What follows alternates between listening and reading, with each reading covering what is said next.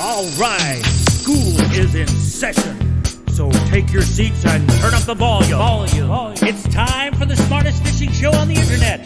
This is the show that dives into everything fishing, from tactics and gear to policy and product. Here he is, the fishing professor, Professor Sid Dobrin.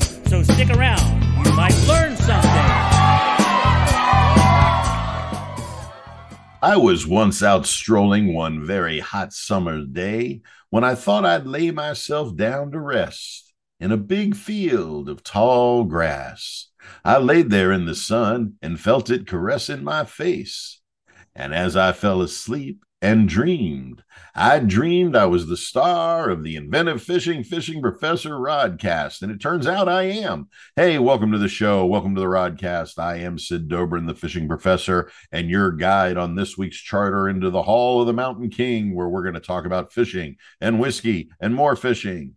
And this week, we have got a new friend in the inshore offshore studio, because we have got award-winning outdoor writer Steve Griffin with us, and we're going to talk ice fishing and sturgeon fishing and even more fishing.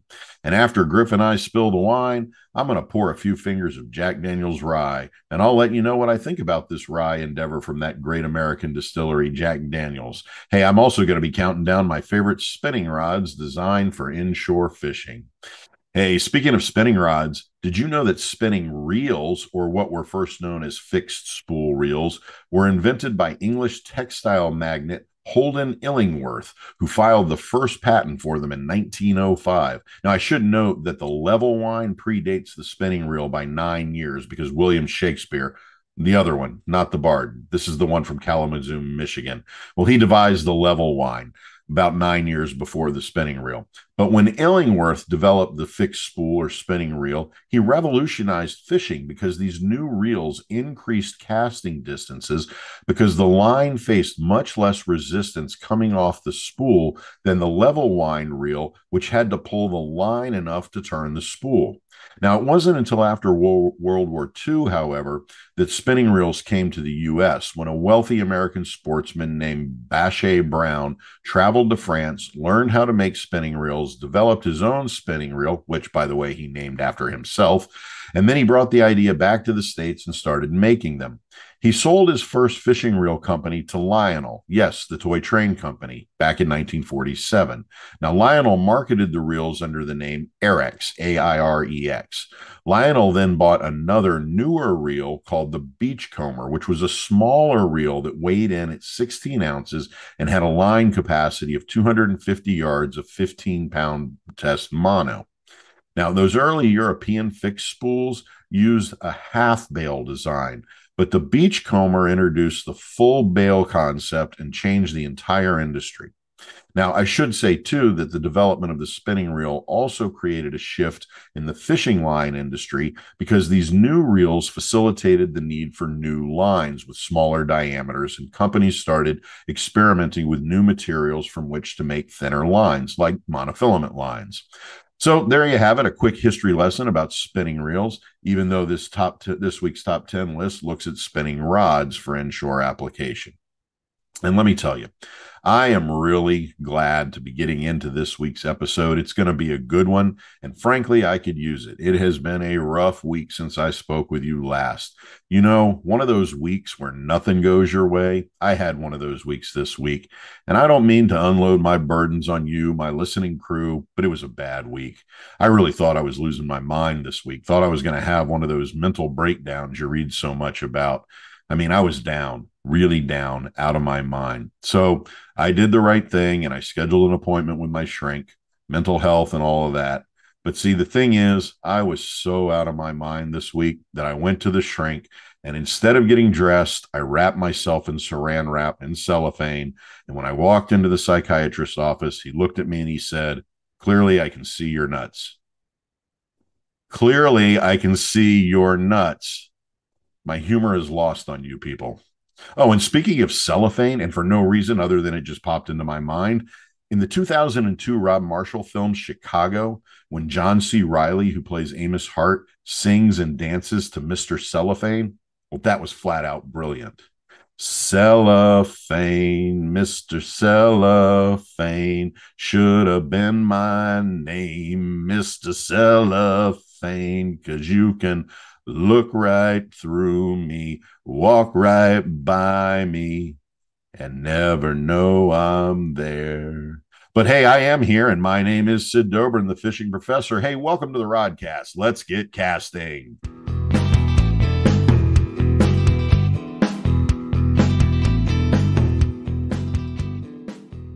All right, my listening crew, we are going to have some fun now. I am thrilled to have Steve Griffin in the Inshore Offshore Digital Studio today. Steve is an award-winning outdoor writer and photographer who writes for a number of magazines and newspapers about outdoor subjects like hunting, travel, camping, boating, kayaking, and natural history. And of course, he wouldn't be on the show if he didn't write about fishing, so we're going to talk fishing today. Interestingly, too, Steve writes for and designs museum exhibits as well, and he's taught magazine and feature writing courses at the university level also. He's the author or co-author of 9 nonfiction books about outdoor subjects, and 5 of these, interestingly, and certainly interesting to me because I'm always interested in such things, 5 of them are children's titles. He's been writing outdoor features and articles for about 48 years now, and in 2019, the Outdoor Writers Association of America honored him with the first place award for best humor writing in a newspaper, and in 2010, that same organization honored him with a first place win for the best outdoor-related essay for a magazine. Likewise, in 2014, he won the Great Lakes Outdoor Writers Association First Place Award for black and white photography, and he has won numerous other awards for his writing and photography from the Outdoor Writers Association of America, the Great Lakes Outdoor Writers Association, and the Michigan Outdoor Writers Association. So, while I am honored to have such an esteemed outdoor writer on the show, I do have to tell you that the real reason, or at least the other reason I asked Steve to join me on the show today, is that recently he and I had the shared experience of spending 2 days in a fishing hut on the ice at Lake of the Woods, ice fishing for walleye, saugers, and a few other species that were new to me. And when you fish with somebody and realize you kind of like the person, it seems reasonable to invite them to be a guest on your podcast, especially when they happen to be an esteemed fishing writer. So, Steve, or now I have to ask, have I graduated to the level of calling you Griff? Absolutely. When I met my wife, her roommate was going with a Steve Griffin from another town in Michigan. And so she began calling me Griff. The only time she calls me Steve, it's when she calls me Steve and Arthur. And then I've done something very wrong. She's an elementary teacher, so she follows that by saying, "Oh, we've made bad choices, haven't we?" So that's when I know I'm in trouble. Thanks for the wonderful introduction, Sid. Oh, glad you're here. I would hear that bad choice thing too often. That would be a regular commentary in my conversation. So yeah. Yeah. So, hey, I know we're going to get around to talking about our ice adventure, but I want to kick this off as I do with all the guests on the show and ask you about your fishing and outdoor origins. How did you get into fishing, hunting, and how did those things lead you to this career as an outdoor writer? Oh, that's kind of a long story. I grew up getting pushed off my grandma and grandpa's dock bluegill fishing with my cousins and then fishing for smallmouth bass with my dad. Well, our family didn't have really accomplished fishermen or anglers, as we call them now. But we had lots of people who loved to be outdoors. And so I came by that pretty naturally. Fast forward, I was at the University of Michigan working on a degree in English with hopes of going to law school. My last semester was a program called the New England Literature Program, where we went out to New Hampshire and ran around in the White Mountains and fished and wrote in journals and stuff for 6 weeks. So I got used to translating my outdoor experiences into words, kind of fell in love with that. And before I got a chance to go to law school, I called the local sports editor of the newspaper and said, "Do you ever buy freelance outdoor material?" Without bothering to tell him that I had never written any freelance outdoor material. He jumped on it. I started doing a story a week, and 48 years later, I'm still waiting to go to law school. But I've just had a lot of fun. I think as much as I enjoy the fishing, I love the writing. I love getting up each day and playing with words and trying to get them to do just what I want. That seems more successful than trying to get trout and bass and salmon to do just what I want. So it's good that my acclamations are in that direction. Yeah, I think I wrote once that I can never figure out which is more elusive, words or fish. That's a tough one. I think we have a little bit more control over words because the fish have a personality of their own. Although there are mornings when I think the words have a malicious personality of their own too, when they just don't work. Yeah, absolutely. Hey, so you mentioned in that brief overview of your origin the word bluegill, and I want to start off small here today. And back in June of 2022, you wrote an article for the Midland Daily News, which serves Midland County, Michigan, which is just a short hop to Saginaw Bay of Lake Huron. But you wrote an article called "We Should Be Talking More About Bluegills." So let's talk about bluegills. And as a professorial moment, I do want to point out that generally speaking, bluegills occur naturally in the U.S. east of the Rocky Mountains, but that's just their natural range. They've been introduced pretty much everywhere in North America to the extent that they really are kind of a ubiquitous fish. I mean, bluegill are the go-to fish that so many of us cut our teeth on as little kids. And now they've been introduced in the waters of Europe, South Africa, Zimbabwe, Asia, South America, Australia, New Zealand. And I've heard that they're starting to turn up in the Chesapeake Bay because they're so hardy that they can tolerate levels of salinity. Now, in your article, you say that even with all the coho and Chinook salmon, steelhead and Atlantic salmon, smallmouth and largemouth bass, walleye and white bass, northern pike, catfish, drum, gar, the bluegill is still the most popular fish in Michigan, but nobody talks about it. So why should we be talking about the bluegill, and not just in Michigan, but everywhere? Ah, because it is everywhere. It is wonderfully cooperative. It'll take a variety of offerings and tactics, from the kid with the cane pole to the fly fisher with a multi-$100 setup. They're prolific. They're delicious.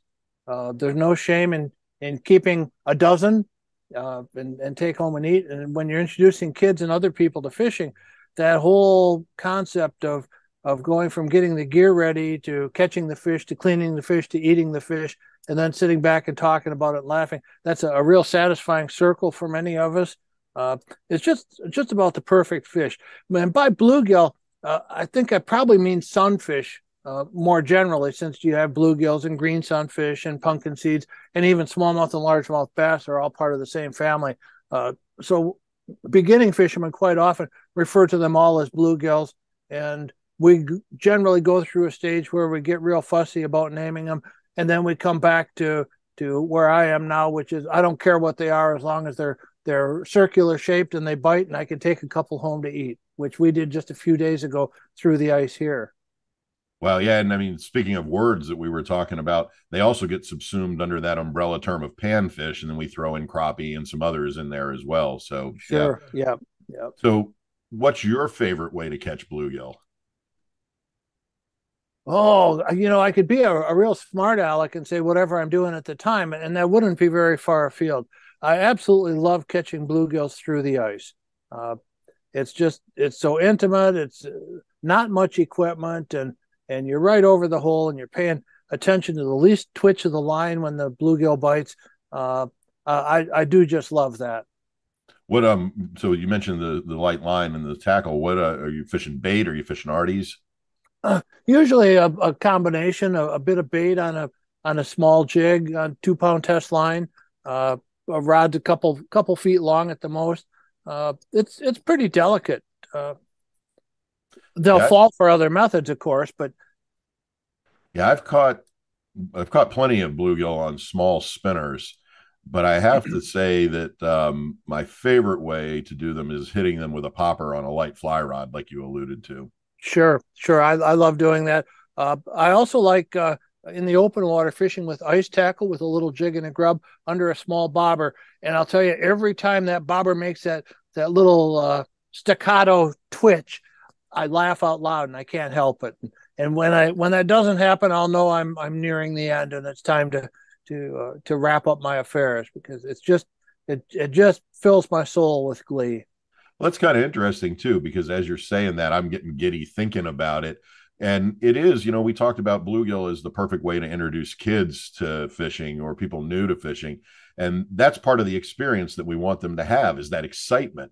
And how even now, with as much fishing as you've done throughout your career, the fact that that one little fish can elicit that kind of a childlike response, that's pretty fantastic. I mean, my guess is you have a very different response to a big northern than you do to a bluegill, and there's probably a different kind of joy attached to that bluegill.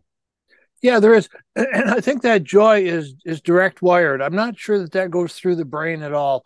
When I do get a strike from a pike, I think, okay, what am I going to do now? What do I have to do to get the fish in the boat? And if it's going my way, I think about, well, am I going to keep it or am I going to toss it back? None of that enters into bluegill fishing for me. It's just direct wired to the pleasure centers of the brain. I wonder if there is a connection there to our Neanderthal brains, that the bluegill signal is I'm going to eat. And I'm going to eat. Yeah, yeah, and yeah, we like success too. We like the challenge of not knowing if we're going to get the steelhead or the pike in. But the bluegill, boom, we've done it. And as you say, get the grease hot. This is going to be fun.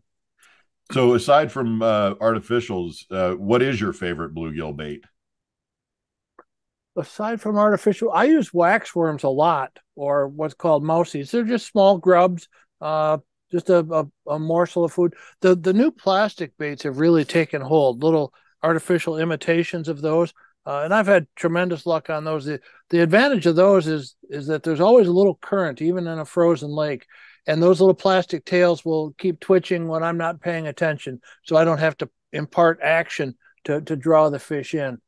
So I've switched over to those. I don't have a strong preference one over the other. A small grub-like bait, whether artificial or natural, works really well for me. Well, I got to tell you, my favorite bluegill bait, not artificial, my go-to for bluegills has always been canned corn.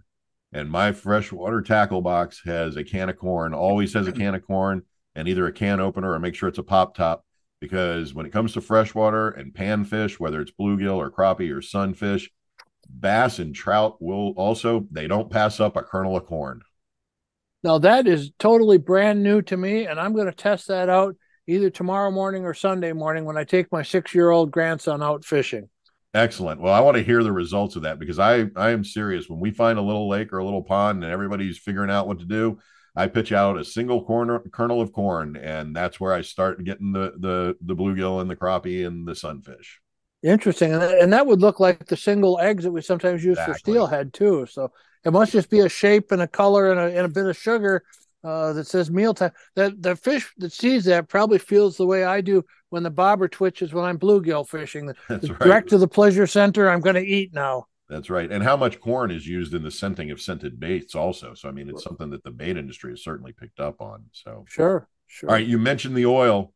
You're the bluegill guru. I need bluegill guru level response here. What's your favorite way to eat bluegill? It's very simple. I mix complete pancake flour and cornmeal about 50-50.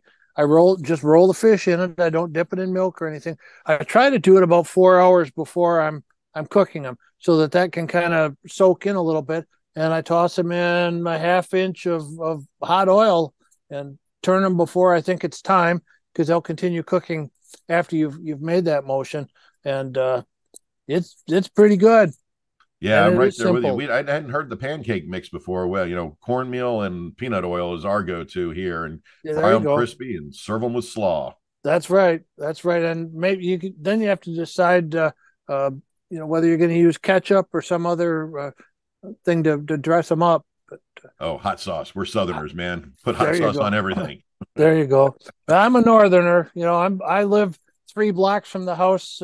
I used to say that I grew up in, but I haven't grown up yet. So the house that I was raised in, and I'm just 3 blocks away, and probably 5th generation to live in this town. So. Wow, that's fantastic. Yeah, I use a similar line. Whenever anybody asks me, where'd you grow up, I always say I haven't decided where that's going to happen yet. That's right. And again, I hope we never lose that, because a lot of people give it away. Well, that's why you got to keep bluegill fishing, because that's the injection right there. That's right. Hey, let's move on to some bigger fish. You and I have both written about sturgeon, and I've become more and more interested in sturgeon fishing around the country. There are 8 different species of sturgeon in the U.S., and here in Florida, we have 3 of them in the Gulf of Mexico and the rivers of Northwest Florida. But as a threatened species, it's illegal to fish for them here. But up where you are, Saginaw Bay has a long history of sturgeon fishing to the extent that the fishery has now been overfished for a long time. And you recently wrote about fisheries management work in Saginaw Bay to protect and grow the sturgeon fishery there. Could you talk about those efforts? And then I'm going to ask you about sturgeon fishing there. The sturgeon was relatively prolific, as much as a large fish is going to be. They're never going to be huge numbers. They were very important to the local Native Americans. They were the first fish to run up the rivers in the spring. And after, having no fresh food through the winter, this was a major thing to have an 8-foot fish show up that you could catch and eat. So it was important. When our commercial fishermen took over the bay, the sturgeon was a problem for them. They were after smaller fish, and these big sturgeon with their armor plate would get into the nets and tear them apart. So the commercial fishermen would kill them, pile them up on shore, and burn them because they were so oily. And then they discovered that the eggs had a major cash value, so they actually pursued the sturgeon to get the roe and turn it into caviar. On top of that, pollution certainly didn't help them, and damming the rivers that they used to spawn on certainly didn't help them. So we've cleaned up a lot of the pollution. We've taken out some of the dams so that they have spawning water available, and we've protected them in other ways, and they're gradually coming back. Sturgeon are being reared and planted now. It's really interesting when you're out with a biologist and you're releasing sturgeon, and the biologist says, well, they may be back in 20 years. Will we still be here? Because it takes them that long to become sexually mature and come back into the rivers in which they were originally planted. I don't know if there's any, I don't think there's any legal sturgeon fishing on Saginaw Bay now. I think they're totally protected. We have a couple of places in the state where you can catch them on hook and line and keep them down in the southeast part of the state. We have one lake up north which has a spearing season each winter, and it draws hundreds of people, and they have to keep in very close touch with the DNR and report any fish that they spear immediately. The limit is 6. And this year, that season lasted 22 minutes before those 6 fish were taken, and the whole thing was shut down. To the west, Minnesota and Wisconsin, they have a few more opportunities than that, but they're a tremendous fish. They're at the opposite end of the bluegill on the fish spectrum, where you can't, get excited about taking one home to eat because the odds are against you. They're also long-lived. They're not as productive. So there's not the surplus that there is with the smaller fish.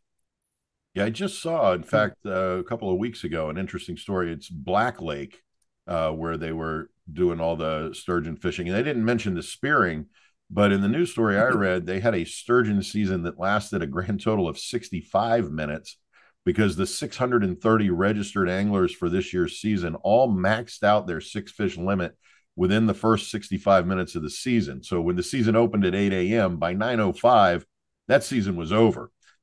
That's like more than 3,700 sturgeon caught in just over an hour on that lake, and the lake's about 10,000 acres. That seems pretty incredible to me, that many fish that fast. Well, as much as I love journalism, there's some faulty journalism there, because that 6-fish limit was for the entire group of anglers. That was the limit for the whole lake. Right. So those, how many hundred fishermen there were, only 6 of them succeeded in taking a fish. Oh, that was some bad writing then, because the way the story made it sound was that all 630 got 6 fish. Right. Yeah. And that's actually the lake that I'm talking about. I thought it was 22 minutes, but virtually no time at all. But that's why they have to stay in touch. The biological limit is 7 fish. They set it at 6 so that they don't accidentally go over.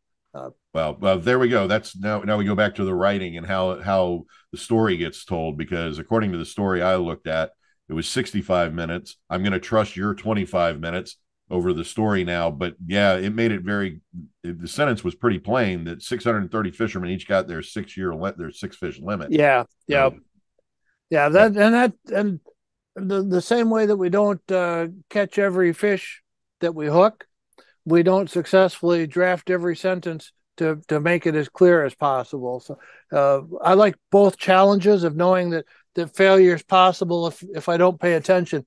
But I also believe that anytime you read a piece and get the wrong impression, it's the writer's fault. Right. Absolutely. Yeah. Man, I keep thinking about that still, though. Six fish, 630 anglers out there on the water. That must be some frustrating competition. I think most of the people who are out there freely accept that, and that's part of the fun. That it's like buying a lottery ticket. They know that they're going to be shut down within an hour, and it's probably not going to be them. But still, the prospect of seeing a 6 foot or 8 foot fish through a hole in the ice and being able to spear it is a kind of once in a lifetime thrill that they're willing to take that gamble for. Have you speared one? I have not. I have sat in a shanty. Uh, I've seen gar down there. I've not seen a sturgeon yet.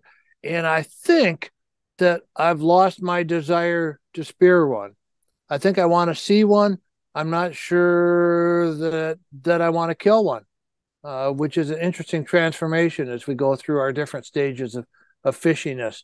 I'm not a diehard catch and release angler for most other species, but one that could live to be 100 years, I think about it a little bit. Find a little connection there as you get up there in years. Maybe that could well be it. I would love to try eating some sturgeon. I understand it's very good, and I haven't had that opportunity. So if somebody else, I feel the same way about bear hunting. I like to try a little bit of bear meat, but I don't have the juices flowing to go out and try to take one myself. I don't know how to explain it. I have a group of friends that's been a ongoing conversation for many years. Of we actually got bear recipe books, and the question is, everything we've read says bear is absolutely terrible to eat. Yeah. But there's a cookbook out there, and we got it, and so we have this challenge now to see who's going to bring in the bear that we actually get to test some of these recipes on. That's been an ongoing thing for a group of us. I will say also our mutual friend Carrie Zilka has done the spearing thing, and I'm really eager to talk to her about her experiences spearing sturgeon. Yeah, but again, I love being in the coop or the shanty, having a friend or two there, and spending lots of time just talking about the world. It was really fascinating when we did it at Lake of the Woods.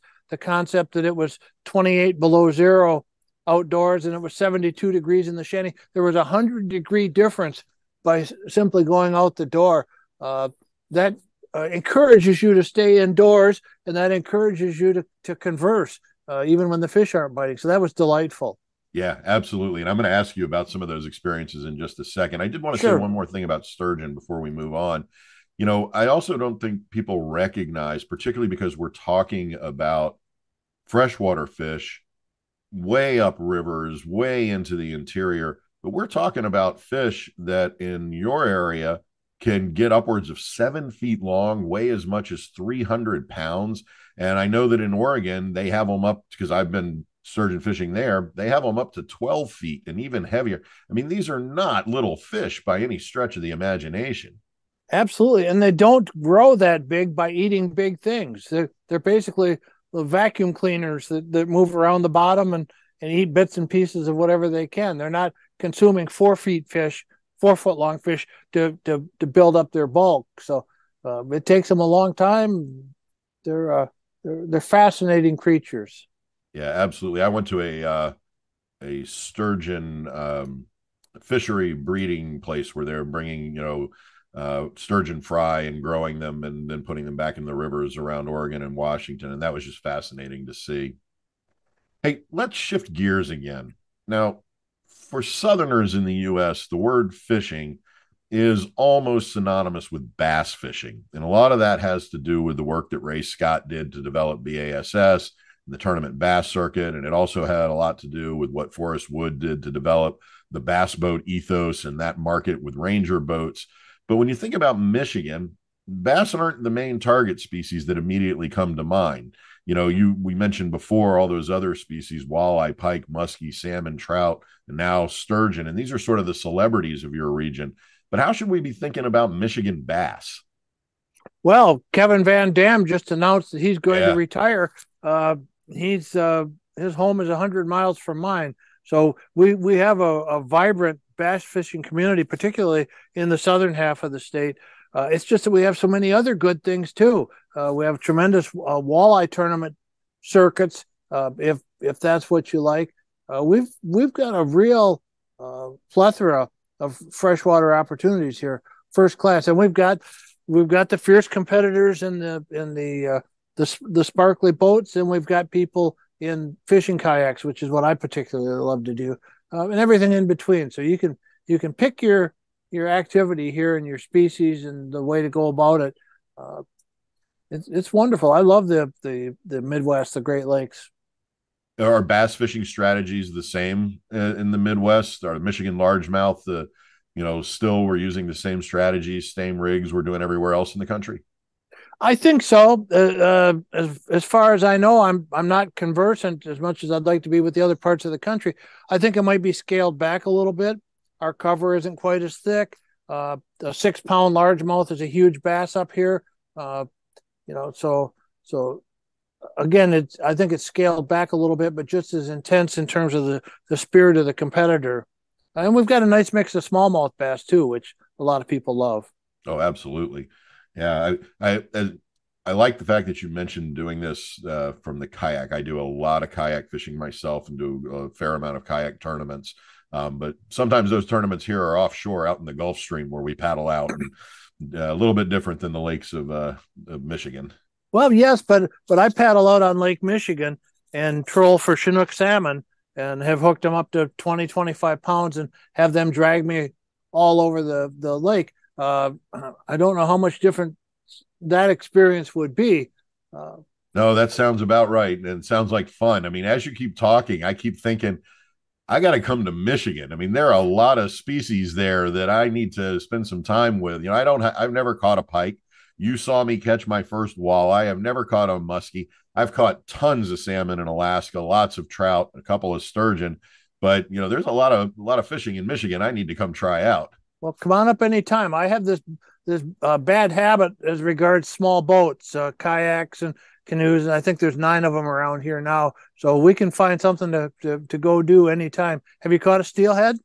I have not caught a steelhead. There you go. You got to come up and we'll go do it. But there's about 3 or 4 different ways I love to fish for steelhead. So. Oh, I definitely want to try that. I mean, that's one of those fish that has such a celebrity image in the literature of fishing, right? There's always that. And we went steelhead fishing. Or even the slight mentions. I don't know why it popped into my head, but in the Stand By Me movie, when they're trying to find the body along the railroad track, they've decided that their alibi is we were steelhead fishing. And so it's just kind of that prevalent fish in a lot of the ways we talk about Midwestern fishing. Well, here's a question for you. Given that the scientists now say the steelhead is a closer relative to the coho and Chinook salmon than it is to the other so-called trout, how much of that is marketing and brand, and how much of it is the fish itself? Oh, absolutely. And I mean, that basically it's guys like you and me, and then some of the big names, like I was speaking with John Garrick recently, who have romanticized all these different fish into different positions, right? We've created a culture around it.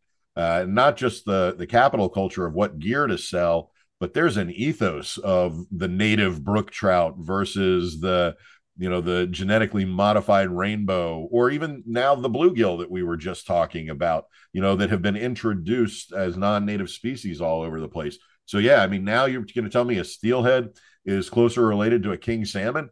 All right, now my interest peaks a little bit more. Yeah, but and I think that's a couple decades old now that they looked at it closely. So we've got a lot of so-called trout here. And we've got the brown trout, whose closest relative is an Atlantic salmon, oddly enough. We've got the brook trout and lake trout, which are char. We've got the steelhead, which we now think is like a Pacific or a Northwest salmon. So not unlike some of the saltwater categories, where you'll have how many different kinds of perch, how many different kinds of bass that aren't really relatives. We're kind of running into that ourselves. I wonder how popular the steelhead would be if instead of steelhead, it was called marshmallow tail. It's some of it is branding. Well, and some of those things have been intentionally addressed, right? The name sea bass was added as a marketing tool for an edible fish, and it used to have some ridiculous name that everybody thought was disgusting. Or here, the way the word sheepshead gets used down here versus the way it gets used up in, say, Sheepshead Bay, New York. And, is that a word that will entice somebody to buy this fish to eat it or to go catch this fish? And so, yeah, I think there's a lot of marketing involved in how we name our fish. We have Or, a lot of sheep's head in Saginaw Bay too, and we call them red drum right. sometimes. Well, and see, a red drum here that's the number one fish people come to Florida to fish for, is an actual red drum. And Right. you mentioned the word bass. I just wrote about the fact that most things that we call bass, even in the freshwater world, aren't actually bass. And when you take a sea bass or a red bass, saltwater, those aren't bass. It's just a Right. word we use because it's familiar. Or the thing I've written about too that I find interesting, I don't want to go off onto a tirade about this, but when the name of the Jewfish got switched to the Goliath grouper, and I called the group, the ichthyology group that had issued this, and now every magazine, for the last 15, 20 years or however long it's been, won't write the word Jewfish. They'll only write Goliath grouper. And when I called to ask why they did this, they had one complaint in 20 years that they saw the word Jewfish as being anti-Semitic. And when I Right. asked them if they had traced the history of that term, none of them had. Right. And so, I wrote about this in one of my books. It's actually a term of endearment. And so, I refuse to go the Goliath grouper route. I'm not going to let the man decide for me what I'm calling my fish. Yeah. And I think the fact that we talk about the origin of the phrase and so on with some sensitivity accomplishes everything that we need to accomplish, whether we actually make the change or not. You don't have to change the name of Squaw Lake to suit me, as long as we talk about where the phrase comes from and why some find it pejorative. So I think Absolutely. just the opening up the discussions accomplishes most of it. I completely agree. And I get very frustrated, and I don't want to take this into the political realm, but I get very frustrated when we shut down the conversation instead of having the conversation. Nope, nope, nope. Can't say that. So we're not going to talk about it. So Yeah, so we say, this is why I wish you wouldn't, and then let's go fishing. right. Absolutely. All right, let's slide out on the ice then. Okay. Right. I mentioned at the outset that you and I met on a media outing to Lake of the Woods in Minnesota, which from my perspective was basically a trip to the North Pole. I have never been in weather like that. Like you said, it was minus 28 degrees one morning. And I don't think we ever saw temperatures over zero the whole time we were there. So we spent 2 days in what you've referred to as the shanties, which are basically portable wooden sheds sitting on a bench, holding what would have to have been the smallest fishing rods I've ever fished with, fishing through holes in the floor of the shed. And I do want to admit that when we first stepped into that little ice shack, it looked to me to look exactly like one of those temporary buildings the movies always show next to the barracks on a military base in the desert, somewhere where they take prisoners for questioning. Just plywood walls, a few wooden benches, and a single, and I am not exaggerating here, a single beat up old folding metal chair and some holes in the floor that instantly brought the word oubliette to my mind. But that image quickly dissolves, and those little rooms took on a very distinct, cozy feeling. And because we were with a great group of folks when we were doing that, it was a great place to be. And I should say, too, that I really don't want to paint a bleak picture of the place, because the area is just jaw-droppingly gorgeous. The ice houses were fantastic, and I'm certainly glad we were in them rather than out on the ice. And the resort where we stayed was fantabulous. I could hang out at Riverbend Resort for long periods of time. So here's the unique situation that unfolded while we were sitting there on the bench together, which kind of sounds like an Arlo Guthrie song now that I say it. And what I was thinking of would be the torture shed on the ice, is that there I was with absolutely zero ice fishing experience, basically no knowledge, as much a Guggen as it gets. And there you are sitting next to me, probably one of the most knowledgeable ice fishing guys in the history of ice fishing. Now, you've been writing about ice fishing for a long time now. I've seen several of your articles that you've written, not just about the trip we took, but stretching back over the last 40 years. And back in 1985, you wrote a book about ice fishing right at the moment when ice fishing was changing in the U.S. Could you talk first about why you're so enamored by ice fishing, and then talk about that evolution of ice fishing from the time that you wrote Ice Fishing Methods and Magic, which you described to me as coming out on the cusp of modern ice fishing? That history really intrigues me as a pure neophyte. So, talk to me about the evolution of ice fishing into modern ice fishing and what it is about ice fishing that has garnered so much of your attention over the years. Sure, I'd love to. First, I'm going to address your description of the ice house of the shanty, because my perception when that door opened was this is the most luxurious setting I have ever ice fished in. Someone else has done all the work, the heater's already on, the holes are drilled, and no matter how cold it is, we're going to be cozy in here. So some of that reflects back to 1985 or 1975 when I started seriously ice fishing. I've always been captivated by the concept that I'm on top of a lake, and on the other side of this chunk of ice are fish carrying out their life. And I'm going to somehow connect with them and extract them, bring them up to join me up in the air-filled universe, as you will. The things I like about ice fishing is it's so accessible.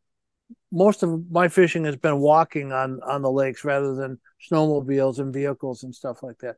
Most of my fishing up until recent years has been in the open, sitting on a 5-gallon pail out in the center of the lake, experiencing the elements, finding a way to stay warm, keep the wind at my back, keep the hole from filling up with slush. I've always enjoyed that a great deal. In 1985, when my book came out, there were no commercially made rods and reels for ice fishing. There were a few custom rods. You tried to get your own spinning reel to work under those harsh conditions. Electronics, fish finders had just started becoming popular for open water fishing, for on boats. Now we have ice fishing units that have GPS built in, and they're specifically designed to work well straight down through the ice with batteries that hold up to the cold. That's all brand new. Clothing, in 85, it was mostly snowmobile suits. Clothing borrowed from other sports that were adapted to ice fishing. Shelters. There were no portable shelters. We have pop-up, they look like blinds, but they're pop-up tents that we can move, fish a hole for half an hour, and if it's no good, we can easily move, drill another hole, and flip the top over to protect us. Even the shanties or shacks that originally looked like outhouses with the hole on the floor instead of on the seat, they're now large, they're well heated, they have light systems, they have battery systems. We looked at that sleeper, which we were wise enough not to try to sleep in. It had bunks, it had a big TV on the wall, so if you brought your generator, you could watch the ball game, or you could rent a generator from those fine folks. So it's really become mainstream. And where in the past it was mostly middle-aged and older white guys out there fishing, like Men on Ice or one of the humor movies about ice fishing, now it's whole families and both genders and kids and everything else, because technologically it's relatively easy to get the equipment you need and go out there and have a good time, where before you had to put in a fair amount of suffering to learn the hard way. So fortunately, it looks like I may have the opportunity to update my book, which was a different approach to ice fishing, and I'm going to send you a copy of the original 85 edition. It's about half essays, word pictures, telling stories about being out on the ice and ways that we learn to ice fish, and what it's like to watch the sun come up when you're 2 miles out on Grand Traverse Bay of Lake Michigan, what it's like to watch the sun go down on Houghton Lake and the walleyes start to bite. So a lot of those essays still hold up. It looks like I might be able to revise the book and keep a number of those, which are the magic part, and update the methods part of the book to reflect the new equipment and new approaches to ice fishing. I'm just thrilled. And that was my reason for going to Lake of the Woods, was to get some new experiences, meet some new people, try some new equipment. And that was really rewarding for me. That's fantastic. You've said a couple of things there I want to follow up on. So this may seem incongruent, but let's start with the gear.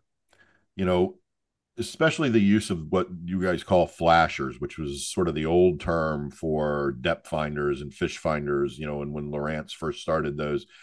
I have to admit, that was so new to me. I'm not sure I can still wrap my head around staring at a portable screen trying to figure out which little light on the screen is your bait, and to watch for the fish coming through on a screen rather than watching the water. And these flashers are so well tuned that you could actually pick out the difference between your little quarter-inch lure and a minnow swimming by. Talk to me about that. I mean, that to me that's almost a video game rather than fishing in some ways. It gets to be that point, and it gets even more that way when you introduce underwater cameras, which have caught on a lot too. What's interesting about the sounders that we call flashers is that in our cabin was our fishing shack was a Vexlar unit, and that's actually like the old sounder with the revolving wheel and the light that lights up. The other ones that we were using, the Humminbirds, are more like conventional sounders, but they simulate that flasher face. They have the round face on there just for those of us who learn to fish using those. You can actually set those up to transmit the information much like a boat's graph does now. But since we have them on flasher mode, that's what we call them. I know people who, if they forget their electronics, will go home rather than fish. I'm not at that point. I still watch the line carefully. I pay attention to the rod tip, but I'm really watching the tension in the line most of the time. I use the flasher to keep me interested, to let me know if a fish moves into the area. The people who claim that they can tell everything by the flasher, I don't always fully believe that. I've caught fish that never showed up on the flasher for some strange reason. However, when you've got them dialed in right, and you've got a little teeny teardrop lure with a waxworm on it, and the waxworm is maybe a quarter of an inch long, not much longer, there are times when I can tell when a fish has stolen my bait because the image of that lure looks different without the mass of the grub on it. So it's a great aid. It really helps you keep track of the depth of the water. You can tell pretty conclusively what the bottom is like, whether it's hard pan or whether it's soft and mucky and might have some bugs growing in it or some weeds above it. It's not quite absolutely required for fishing, but there are a lot of people who dearly love that component of their fishing approach. You know, there were very few moments over those 2 days we were in that box fishing that it was quiet. There were a lot of storytelling, a lot of chattering, getting to know each other. But in those moments of quiet, and you always want those when you're fishing, you know, you got to have some moments where you're in your own head. I looked around and I realized everybody's staring at their screens. And instead, it looked to me like when I walk into my classes and all my students are staring at their phones rather than at each other and stuff. But it was a very, very kind of weird moment in looking around and everybody staring at the screen. And I had no idea how to read the screen. So I'm looking down the hole the whole time thinking I got to see something going on down there. But it is kind of a weird visual to have, you know, 4 or 5 guys in a room, each looking at their own screen, deadly silent while they're fishing. It was just kind of a weird moment for me. Yeah. And I'm not sure I like it. I think it would be a better world if we were in that ice house with no cell phones and no fishing electronics. Now, I don't know who among us could actually stand that, but I think we'd all be better people if we did that now and then. When I taught as an adjunct, there were not cell phones, so I never had to deal with that. I typically had one stoner in the back of the room with a headset on, listening to music I didn't understand, but not everybody looking at a cell phone. So it is a different world. When I fish with my close friends, we will typically fish close enough together that we use one sounder between us and we can see both of our lures on it. At least that joins us in the experience so that we're not parallel. We're actually more in series, if you will. And we talk about who's sick and who's healthy and, you know, all those things that are part of a fishing trip to catch up on the small talk. I'm not happy when everybody has their own and is only focused on that. I like the conversational parts of fishing too much for that. You and I shared one for a while, and you kept asking me, "Oh, you see that? That's a fish," or "You see that? That's your lure." And I did the standard neophyte thing who didn't want to admit I have no clue what you're talking about. Yeah. Oh yeah, absolutely. I see that. I Yeah. had no idea what I was looking at. There may have been times when I was faking it too. I think confidence has a great deal to do with that. When you think there's a fish there, you fish better. When Right. all you see is an empty screen, it's really hard to maintain the enthusiasm. So I wouldn't worry about that. We're probably much closer in perceptive skills than you think. So let's go back to some of the other stuff you said. While we were there, I recognize that ice fishing is pretty big business. It's not just a few hardcore guys, like you mentioned, with an auger. It's not an extreme sport. It's very popular. Everyone's involved. It allows places like Lake of the Woods to extend their fishing season to a year round fishery. And I mean, even the sleeper hut that you mentioned that you and I visited, and some of those, what they call them, big ice castle portables, these are like RVs on the ice. I had no idea that this was the case. Could you talk about the popularity of ice fishing in the northern parts of the country now, and what it means to be able to buy what to me looked like a high end RV that you would use tailgating at a Michigan game, rather than an ice hut, and how that industry has expanded since you started. You mentioned the development of rods and reels and things, but what about the overall industry? Yeah, the the rods and reels have certainly developed. The portable shelters have. I had not seen the degree of units that we saw out there. I had heard of the sleepers. I'd heard of the wheelhouses, they call them, where they're on a trailer, they drag it out onto the lake, and then they have hydraulics so that they can lower the trailer. The wheels go inside it, and now it's flat on the ice.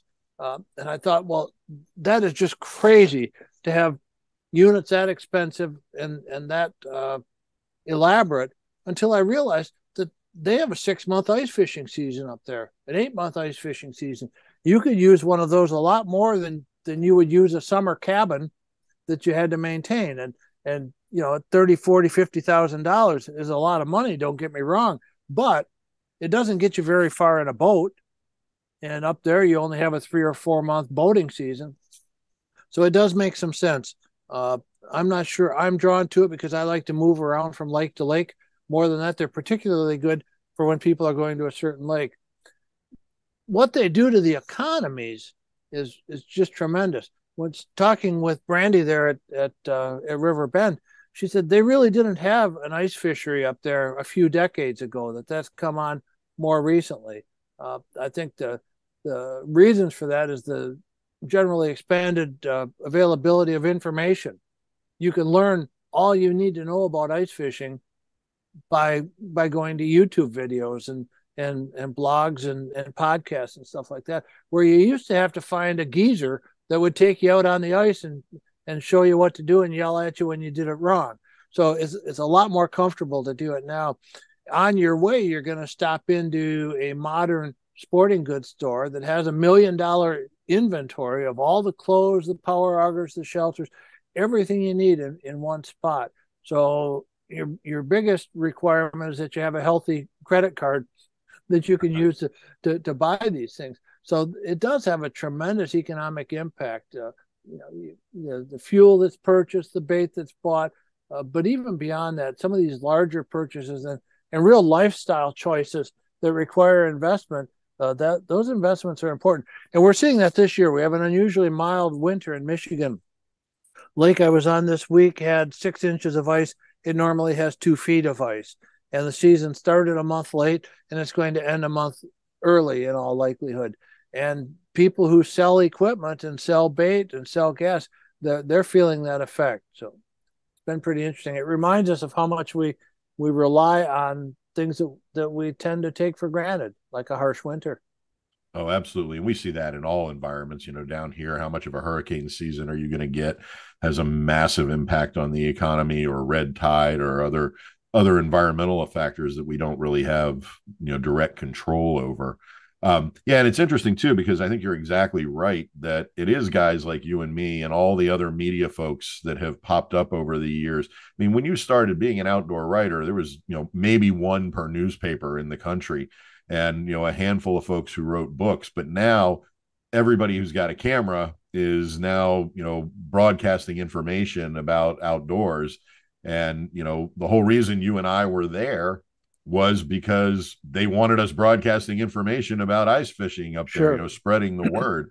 And I think that's really interesting in terms of how now those economies are affected. I will say, too, that the stories of trucks going through the ice and the stories of, particularly since we've gotten back, I don't know if you heard about the ice anglers that died in the Northeast recently. Those things had me nervous. And so it does add an edge of kind of excitement to the possibility. And I guess I was nervous in the same way that outsiders, visitors, tourists worry about the things we just don't know about. Like when folks come down here, hurricanes, or people going to California and earthquakes or tornadoes in Kansas. I guess it's just another form of on the water safety that you learn about. It's the guy from Minnesota whose rental car gets washed away when he drives on the beach in Hatteras, North Carolina, unaware of tides or soft sand, and the inshore angler on the west coast of Florida whose boat gets stuck on a sandbar for about 6 hours because he didn't know about the tides. Local knowledge stuff. And I guess ice fishing is just like every other fishing, that you have to learn the water and safety and respect the environment. Even when the water is rock hard on the surface. I have to tell you, those stories scared the hell out of me. And I was nervous when we were driving, even though I realized there wouldn't be that many ice shanties out here if, people were falling through every couple of minutes. Rationally, I got it, but there was still that element of fear. And I will say also, it's going to make me go back when it's open water, because I cannot picture the place now as water. To me, it's just a field, a solid rock hard field. I want to go back and see the water. But those kinds of stories, they also add to that ethos. So they do. And to a certain extent, we kind of like that hint of danger. I have to say that every time I go on the ice, I say, okay, this is the day that things are going to turn to crap. How am I going to react to it? In my coat, on the right-hand side chest pocket, are a pair of spikes that I can pull out. If I go through the ice on foot, I can use those to pull myself onto the ice, do a self-rescue. When we went out in the trucks, I looked them over to see how would I escape if this started going through. The only time I ever went through the ice was on a hunting trip. But I always think that my next ice fishing outing may pose that problem. The first day we went out, I knew that the shanties would be warm. We were told we could fish in our pajamas. I still wore winter boots, a full ice fishing suit. I had wool long underwear on. I was prepared if the heater didn't work at all or the truck broke down. Ultimately, I was prepared to take care of myself if the others had been unable, for one reason or another, not to take care of me. I think that's part of ice fishing.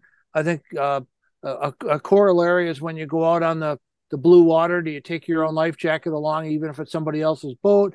Because you have certain Pack your levels own parachute, man. Pack your own parachute. That's right. You take your own ditch bag because ultimately it may be up to you to save your own butt.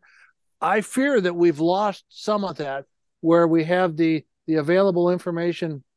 When you watch the how to ice fish videos, they're not going to talk about that because they want to be upbeat. Where the old geezer said, yeah, my buddy Bob, he just about bought it over here, 50 years ago. So I fear that we've lost a little bit of that individual responsibility. Yeah, I was very grateful that people talked to me about that. I was also grateful, and I'll give a shout out to the folks at Clam for providing me with an ice suit that had a flotation capability, because I certainly didn't own an ice suit. I barely owned pants, let alone something like an ice suit. Sure. And so I was very grateful for the people talking to me about how do you do, and some of the logic was the same. I think a lot of us, particularly my brothers, are both, in addition to faculty, they're both law enforcement.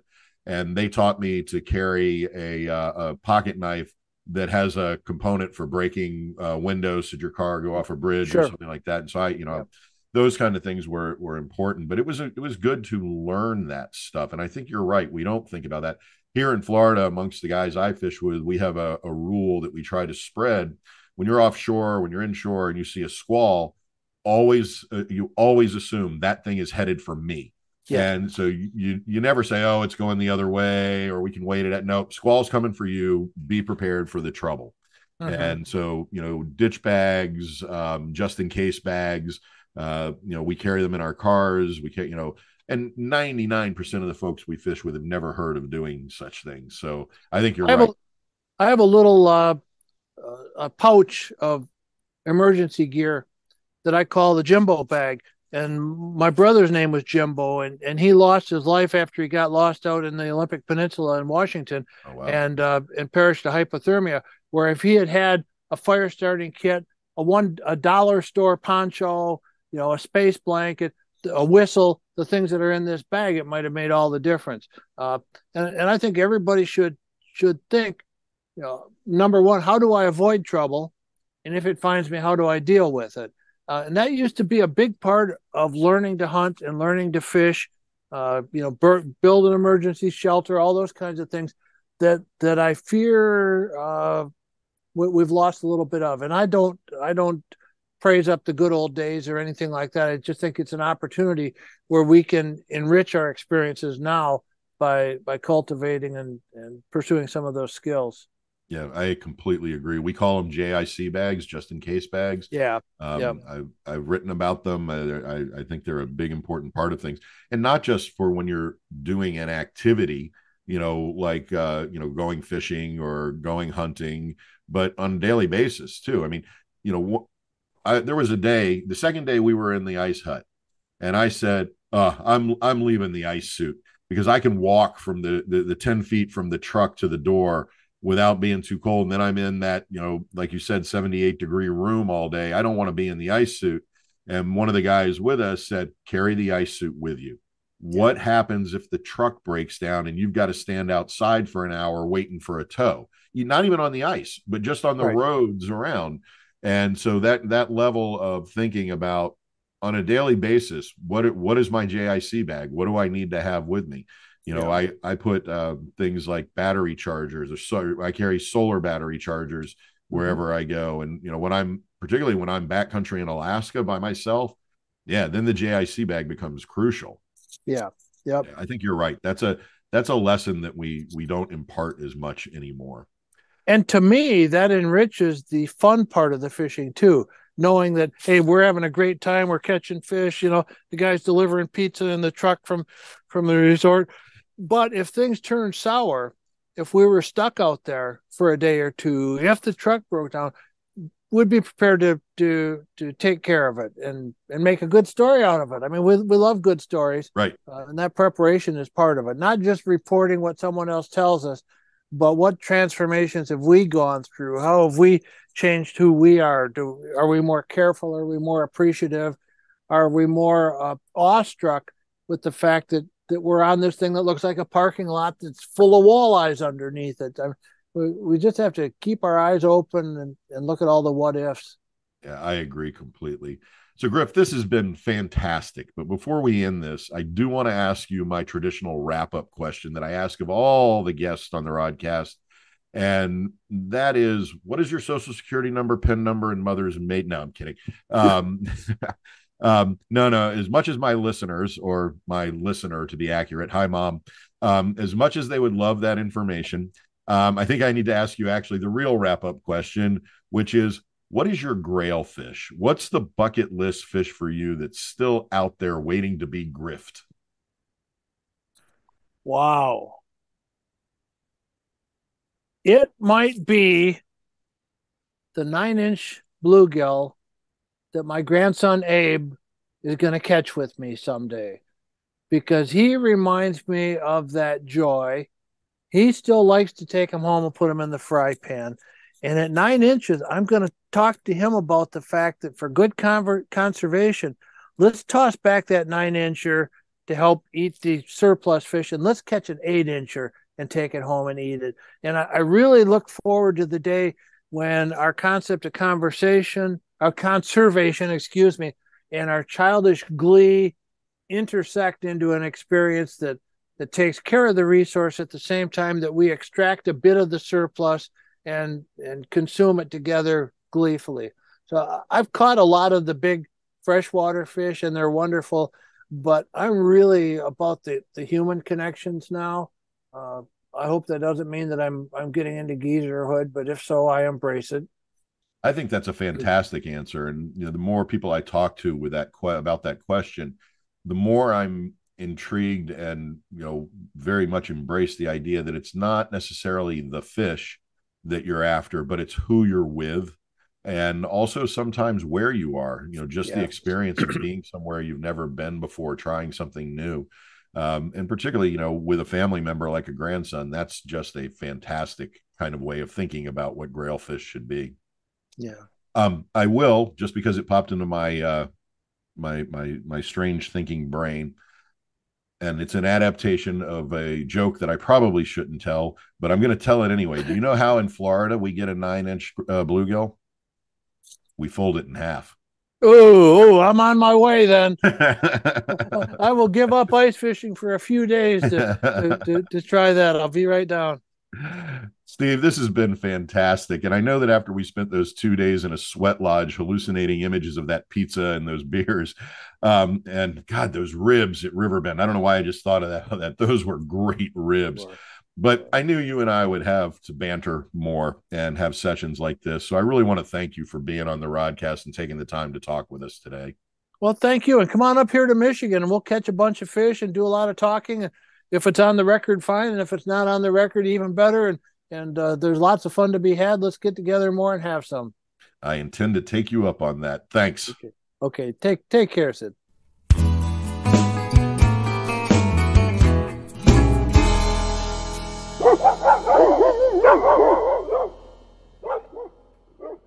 All right, my listening crew, after that great conversation with Griff, I think it's time to take a bourbon break, or at least a whiskey pause, because this week on the Rodcast, I want to shoot the shit a bit about Jack Daniels Tennessee Rye. And yes, if you recall, back in episode 1.24, that episode featuring the Bill Dance conversation, I did a bit of evangelizing about Jack Daniels' old number 7 Tennessee whiskey. So I thought it was about time to turn a little deliberation toward another whiskey in the Jack Daniels line. And so on this week's Bourbon Break, Jack Daniels Tennessee Rye has caught the professor's eye.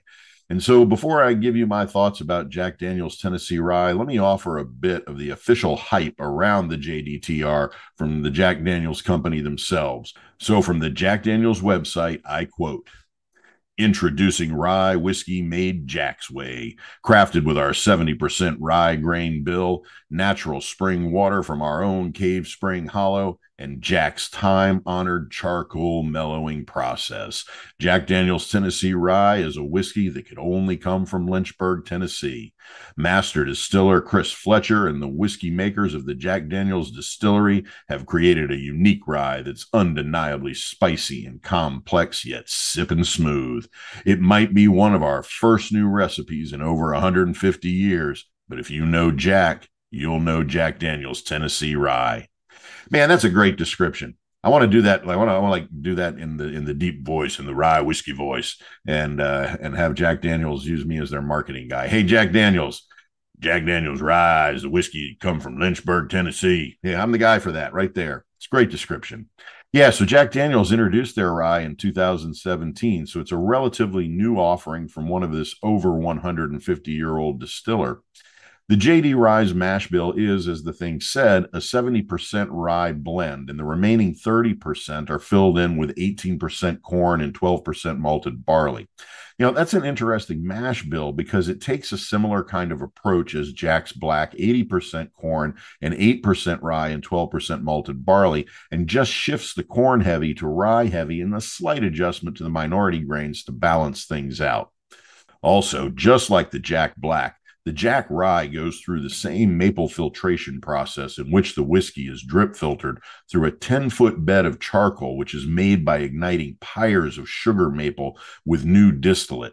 So really, the Jack Rye is made with the same very successful process as the Jack Tennessee whiskey.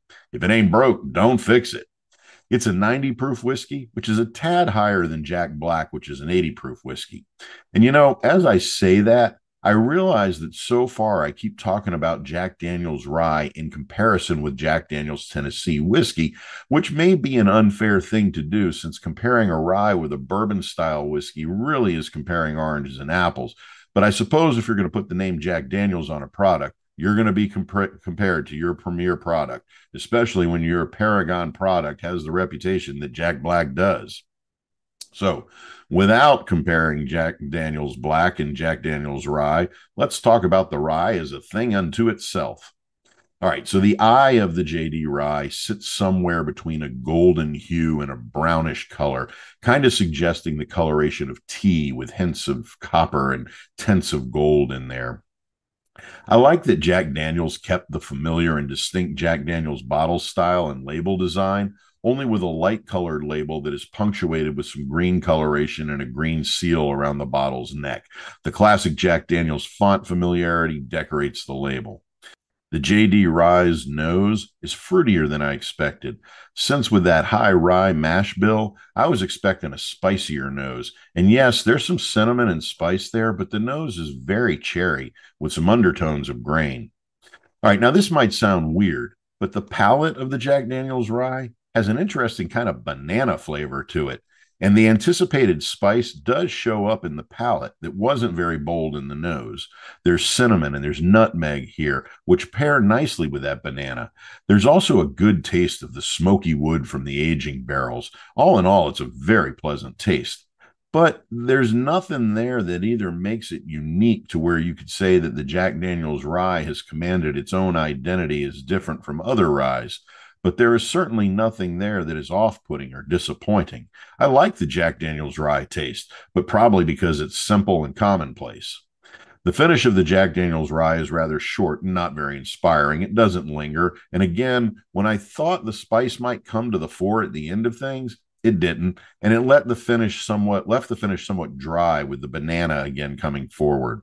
So yeah, all in all, the Jack Daniel Rye is pretty good. It's not a top tier rye. I would certainly drink it by choice. And, even if I have other options, I might go to the Jack Daniels Rye. And yeah, those are my thoughts about Jack Daniels Tennessee Rye. As always, please keep in mind that the Fishing Professor Bourbon Break reviews are not sponsored. The distillers have not sent me samples, nor do they influence my reviews at all. But as I always say, I am open to sponsorship, bribery, and extortion.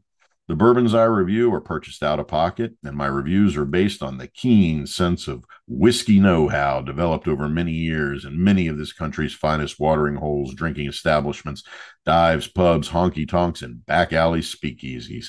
Hey, speaking of, let me give a shout out to the Local 3 Kitchen and Bar in Atlanta, Georgia. This is just a great place to eat and drink, and they have a great selection of bourbons and whiskeys, and the place is gorgeous inside, and they do everything they can to create a comfortable atmosphere without creating pretense.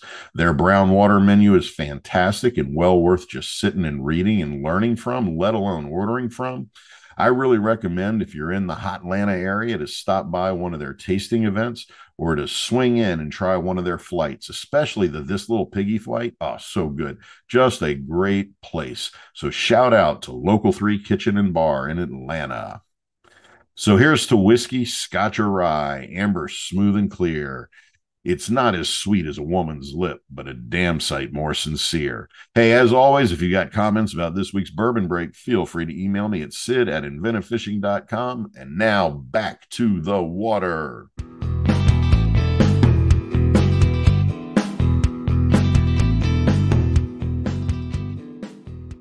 Okay, crew, it's time for this week's Fishing Professor Top 10 list.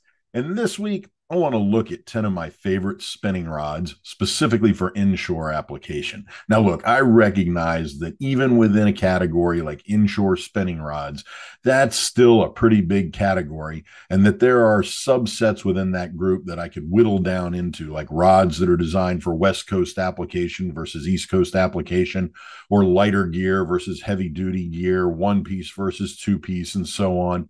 But I'm not going to drill down too far into those distinctions, with the exception of saying that all of the rods in this list are one-piece construction, and that I'm going to stick to spinning rods rather than casting rods for the sake of consistency in this list, even though many of the rod series I include in this list have casting versions as well as spinning versions.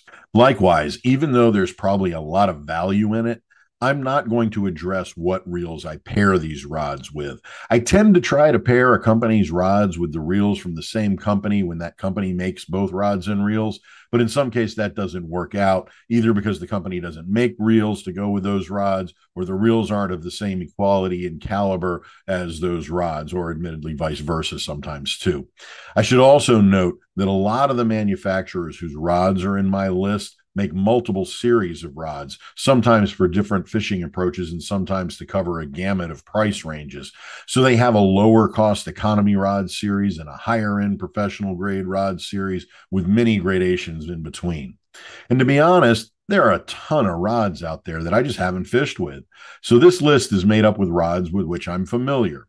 Likewise, I've owned and still own several low-end inshore spinning rods by companies like Penn and Shimano that I keep on hand for when I take kids or kids' friends or adults who don't really know how to fish. I keep them on hand just as a precaution against having my better gear damaged by novice anglers. Now, while I rely on these rods as a protective measure, I'm not going to bring them up in this list because while I carry one or two with me on the boat, I don't really use them myself. They're sort of backup safety systems when I'm fishing alone, and a here, try this one when I'm with someone who is unanointed in the world of fishing. I also want to say that all of the rods in this list are really solid rods, and that I wouldn't mind having a half a dozen of each and would gladly fish them regularly. That is to say, the countdown aspect and ranking of these rods on this list is really just a feature of convenience for talking about these rods. I'd be just as happy with rod number 7 as rod number 3. So, to all of my rod manufacturing friends out there, don't get all bent out of shape when your rod is identified as rod number 5 and your competitor is rod number 4. Everybody's a winner on this week's countdown. Trophies and certificates of participation for everybody. Okay, that's way too many disclaimers and pre apologies. So, let's count down some great rods. Okay, at number 10, let's go with Fenwick's HMG inshore spinning rod. Now, I do have to say that I have only ever owned 2 Fenwick rods in my life, the HMG inshore spinning rod and a 5-weight fly rod I bought about 27 years ago when I was living in Kansas and wanted a fly rod for lakes and rivers and such. But alas, after the first attempt with the Fenwick fly rod, I broke about 6 inches off the tip when I slammed it in the tailgate of my pickup, and I never repaired it. Sadly, too, I managed to break the tip of the HMG inshore rod as well, though I did replace the guide tip and was able to use it more often than the fly rod. Now, it's a 7-foot medium weight rod that I like using with lighter line, like an 8 or 10-pound line. I like its snap in the cast and the long cork butt. They make the HNG inshore rods in 7 and 7.5 and 8-foot versions, all available in medium light, medium heavy, and medium action. They're made with graphite blanks and Fuji alkanite guides. The Fenwick HMG inshore spinning rods are a redesign of Fenwick's freshwater HMG series, so there's a lot of history with that series. Just a great, reliable rod.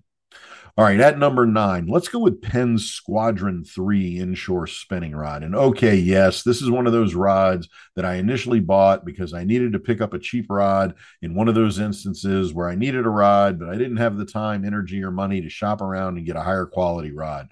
But I saw the Squadron 3 and its $50 price tag. And since it's a Penn rod, which is an automatic you can trust this rod indicator, I grabbed one off the rack. And in hindsight, I should have grabbed a half dozen of them and used them as my kid rods. But I just got the one, and I was really pleased with its performance.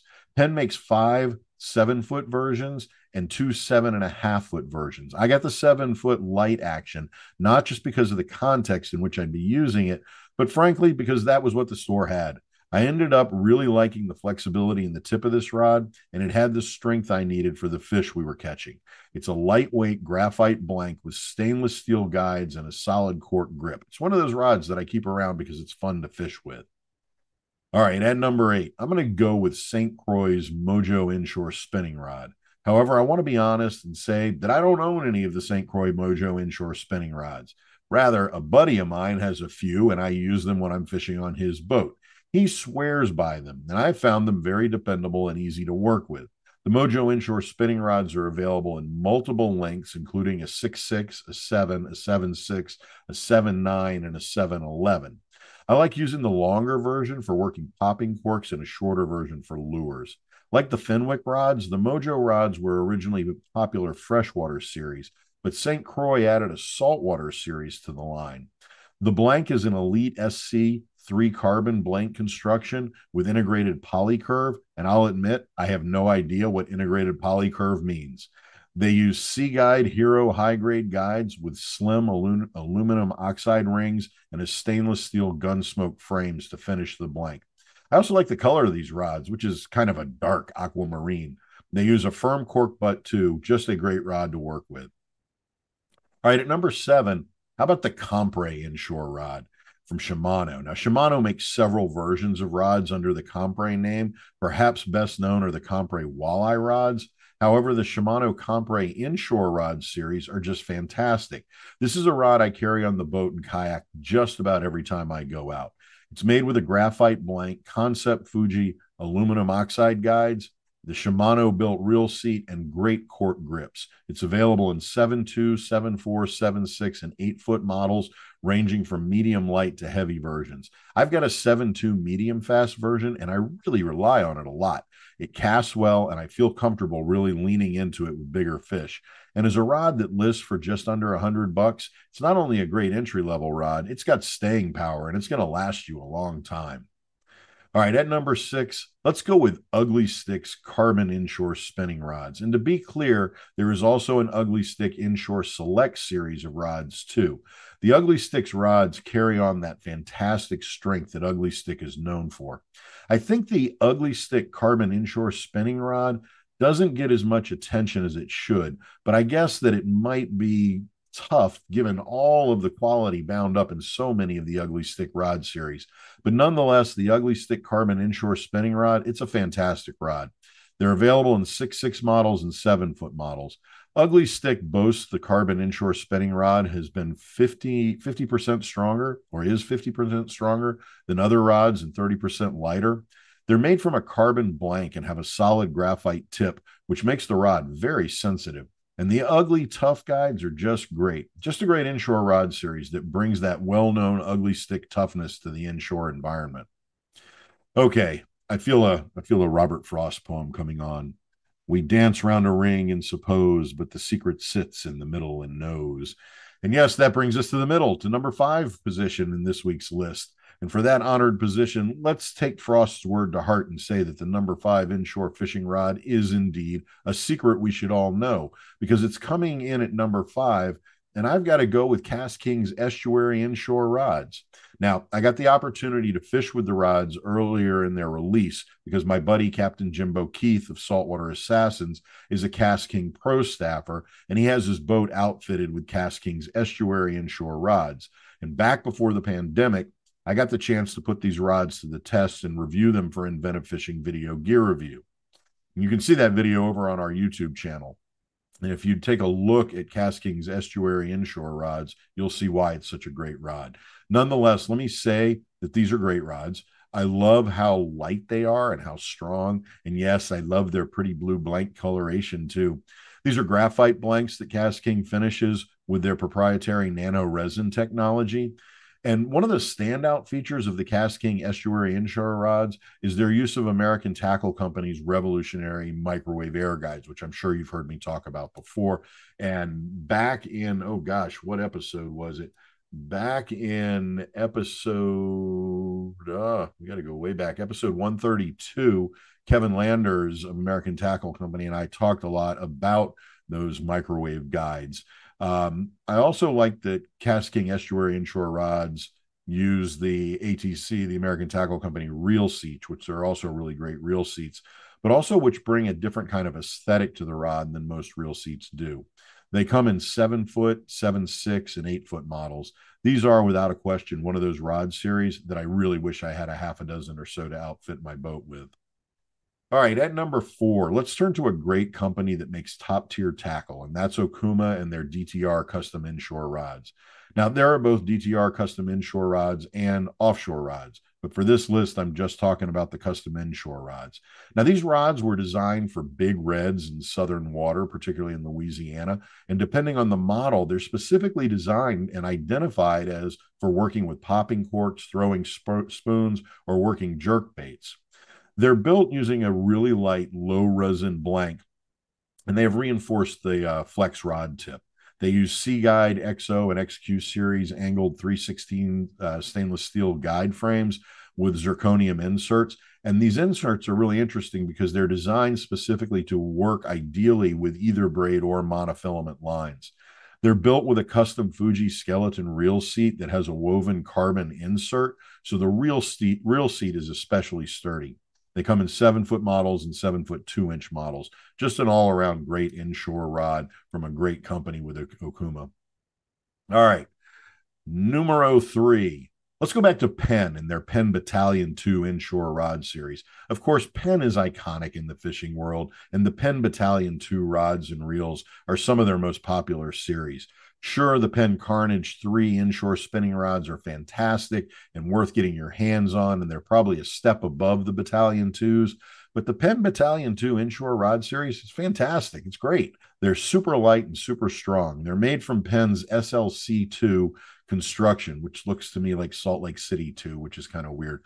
But SLC2 construction with the inner spiral carbon wraps and outer layers of longitudinal carbon fibers, which make the rod incredibly strong. And in fact, I think that that's probably the standout for the Battalion 2 is just the overall rod strength.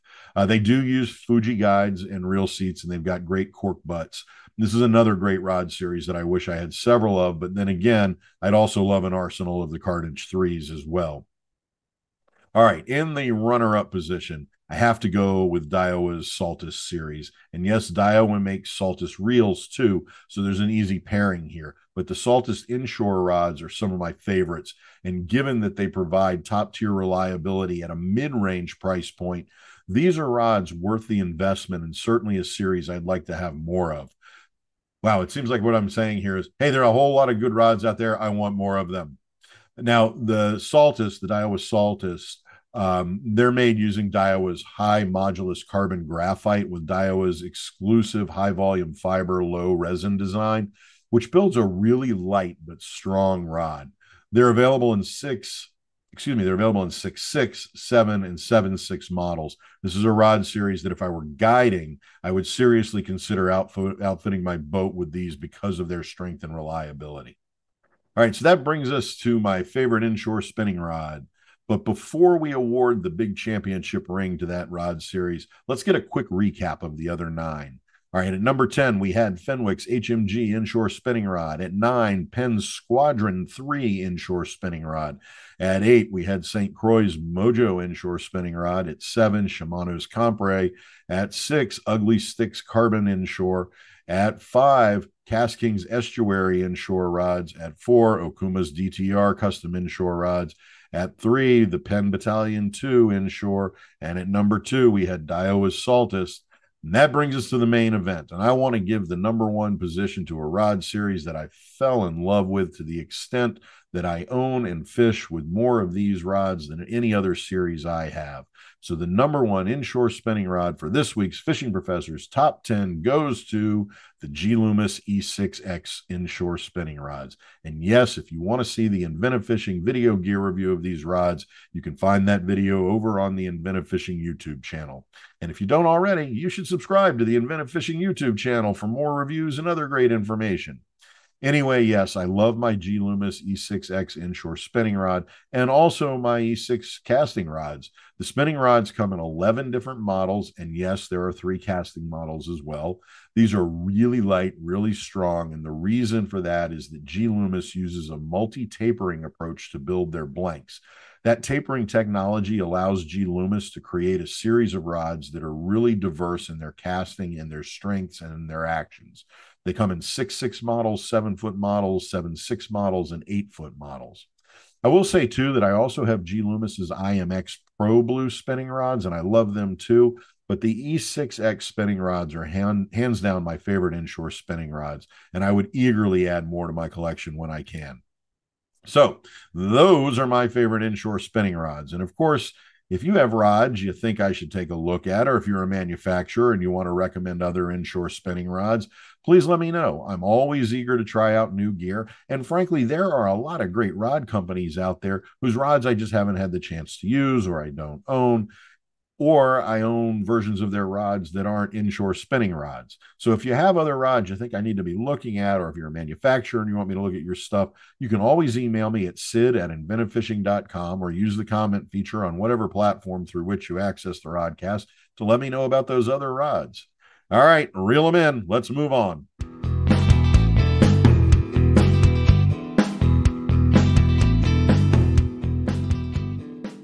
Eastbound down, loaded up and trucking. We gonna do what they say can't be done. We got a long way to go and a short time to get there. I'm eastbound, just watch old Professor run. That's right, I'm out of here. We have come to the end of another great episode of the Rodcast, and it is quite often that when I am feeling good about wrapping up an episode, I just can't help but letting my inner Jerry Reed out. Because, Lord, Mr. Ford, when you're hot, and when you're not. But Amos Moses says the alligator done bit it. Somebody stop that bird. Oh, what a great time today. I want to thank my pal Steve Griffin for that fun conversation. Griff, that was great, and I can't wait for us to get back on the water together again. Hard water or open water, I'm ready when you are. I do hope you all found my thoughts about Jack Daniels Rye whiskey to be elucidative. And I hope that this week's top 10 countdown of my top 10 spinning rods for inshore applications was educational. Hey, before I sign off today, I do have a message for our brothers and sisters out there behind the line. The line is snagged. I say again, the line is snagged. And that just about does it for this week's episode of the Fishing Professor Rodcast. Hey, be sure to look for next week's episode, which will drop on Wednesday next week, as it does every week. And I hope that you and all of the members of the listening crew will spread the word about the Rodcast. Hey, you know what? In fact, the professor has homework assignment for you this week. Each one of you listening this week has to email or text or post in your social media the link to the Rodcast with a note telling whomever you're sending the link to that they really ought to be listening to the show. I will be checking your homework, even if your dog eats it. So get at it, crew. And of course, if you have a comment or question about anything on this week's show, or have recommendations for future top 10s, Bourbon Breaks interviews, or information about specific fishing related issues, please feel free to email me at sid@inventivefishing.com, or leave a reply in any of the comment sections for any of the podcast platforms you use to listen to the Rodcast. Hey, you should also follow Inventive Fishing on Twitter, on Instagram, and friend us on Facebook at Inventive Fishing. And be sure to check out all of the great video content over on the Inventive Fishing YouTube channel, which includes great gear reviews, new product introductions, and a mess of other great fishing content. I'll be back next week with another episode. Until then, this is Sid Dobrin, the Fishing Professor. Fish on!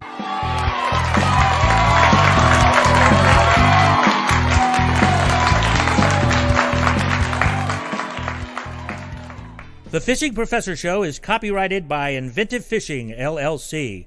Any rebroadcast of the podcast without the consent from Inventive Fishing, LLC is strictly prohibited. Fish on!